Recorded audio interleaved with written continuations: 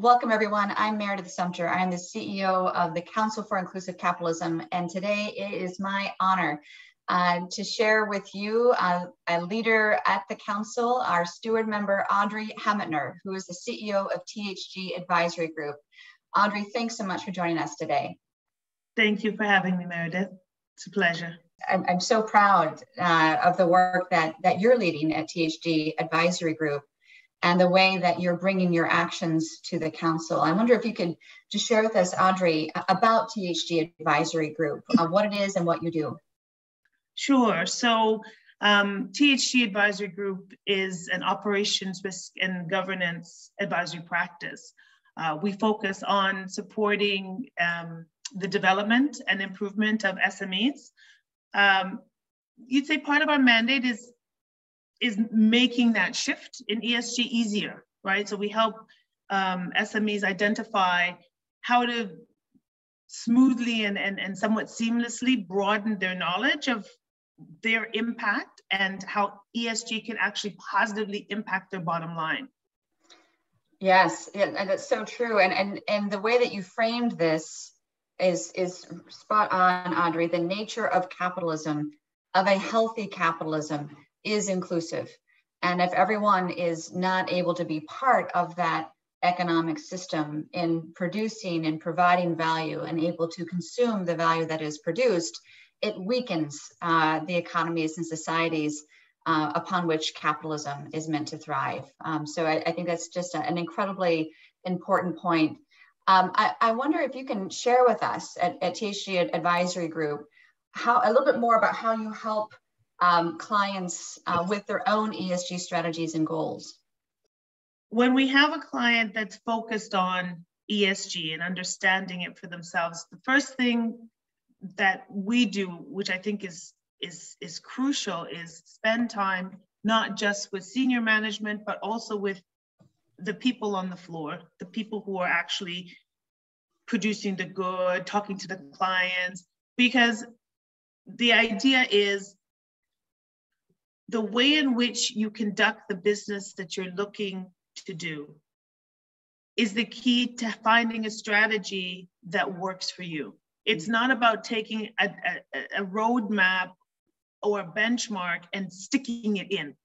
It's about looking at the business and breaking it apart and identifying the pieces that make sense to look at and to modify when you look through an ESG lens, right? So it's the exact same thing you do when you're looking at environmental. What is my environmental footprint?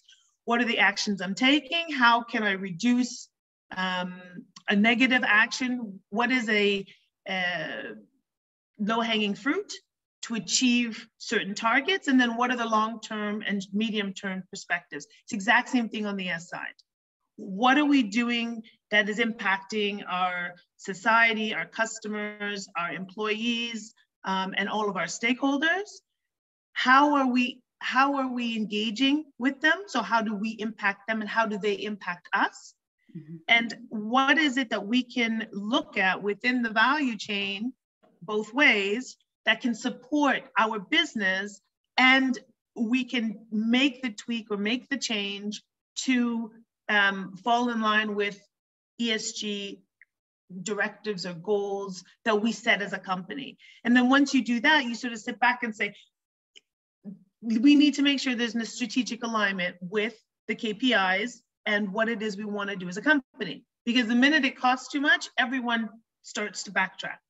But the minute you can show alignment with the company goals and what you want to achieve, very little resistance. It starts to make sense. I think that's so important. How the ESG priorities, how it aligns with the company's own priorities and plans, as well as how does it relate back to profitability?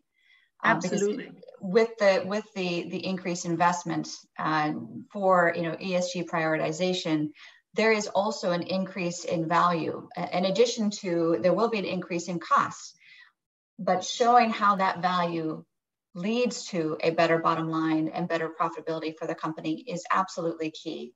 Audrey, many people view ESG as the domain of large corporations, and you do a lot of work with SMEs. And so I'm wondering if you can share with us, how can smaller companies implement ESG goals into their own operations? And are there particular resources that they need to support their efforts on inclusivity and sustainability?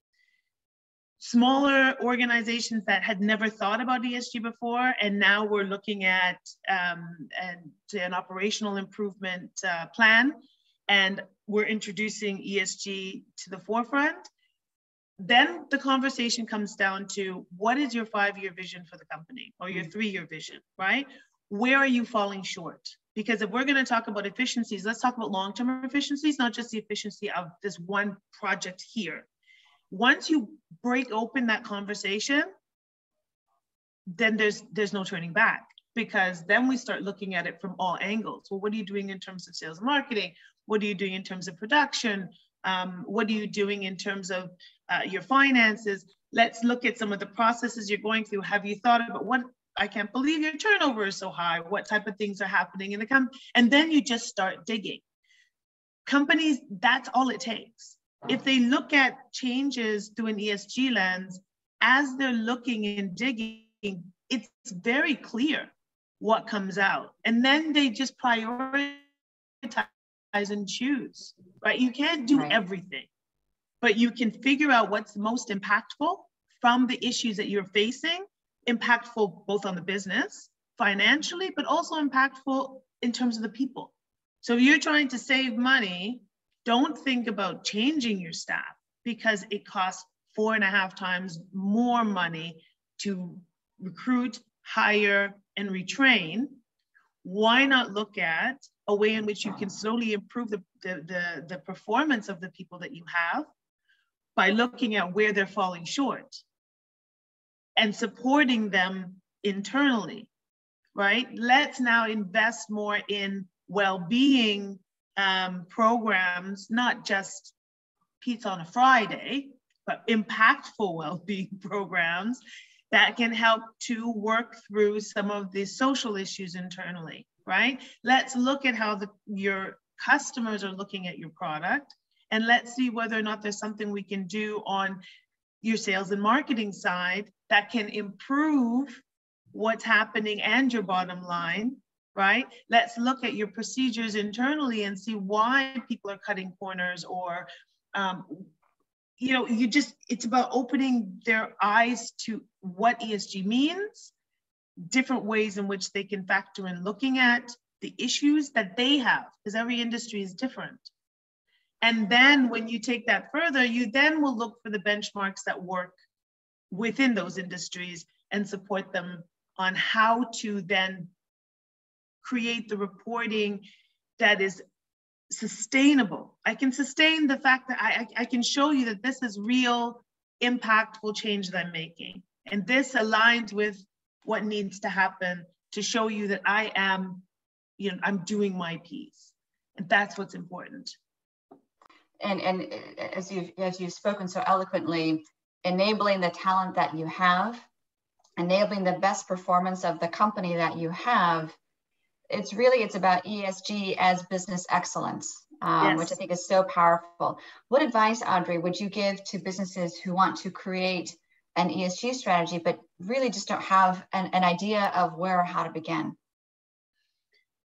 I guess the first thing I would say is while it's driven by the top, the strategy has to be developed holistically. It can't, the strategy needs to start with everyone's input, and everyone needs to also be educated on what ESG is and look at it from a lens of how could this truly positively affect the business. Not, oh, let's look at this as compliance and let's figure out how we can slot things in, but literally opening the book and sitting down, not just from HR, not just from leadership, not just from the line managers, but also from, certain segments of people within each of those departments. Start off big, then narrow it down, and then take that strategy back and say, here's what we want to do, and here's how it's going to impact each of these departments. How do you feel as an employee about what we're saying? Knowing what ESG is and knowing our business so intimately. When people feel a part of the process, it's a lot easier to get that engagement, not buy-in, but engagement to get the results. And then it's much easier to set your and benchmark your OKRs and your KPIs and make sure that you can align it with the profitability, because nobody wants their business not to succeed, right? You don't work for a company and hope they're going to increase their spending to the point that it becomes ridiculous. You also want to see them succeed. So if they can see how their contribution will not only support the business, but also make their company a better place to be, yes, you get a lot more buy-in and they feel a lot more part of the process. Yes, that's very powerful. Audrey, last question for you. As someone who is a pioneer in this field of helping private sector actors see ESG as not a corporate social responsibility thing, but as something that is a business excellent thing, I hope that you could share with us what gives you hope. Humanity, right? I mean, it's humanity for self and it's humanity for society. So you can't underestimate, everybody's situation is different and they all want to improve their own. So how do you improve your own? By improving the collective. And you always start off at home. Whether it's your home, your community, your business, your department, your little niche. So it's looking at and reframing the concept of, yeah, what's in it for me? When you can frame what's in it for me on a larger context, then humanity wins because you start to see a collective good.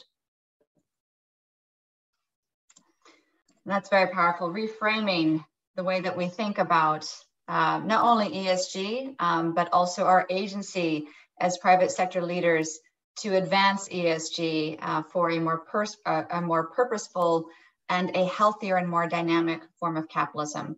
Audrey Hametner, CEO of the THG Advisory Group and Council Steward member, thank you so much for joining us today. Thank you, Meredith. It was my pleasure. Pleasure's ours.